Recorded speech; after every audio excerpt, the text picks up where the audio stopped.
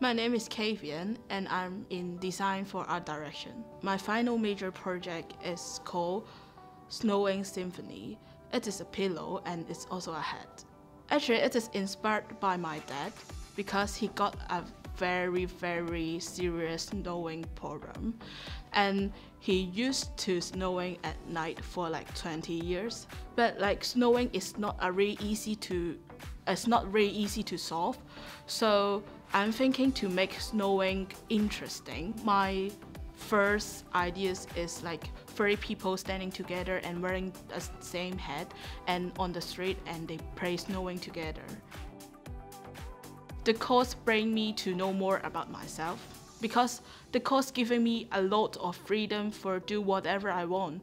Like we can do publication, we can do graphic design, we can do film, music video. It made me to feel like I can try a lot of things, not only advertising. I also create a publication for that. It is basically a book which I publish in LCC. There is a lot of printing facility in LCC, like printing workshop, laser cut, and I try a lot and I feel it is really amazing.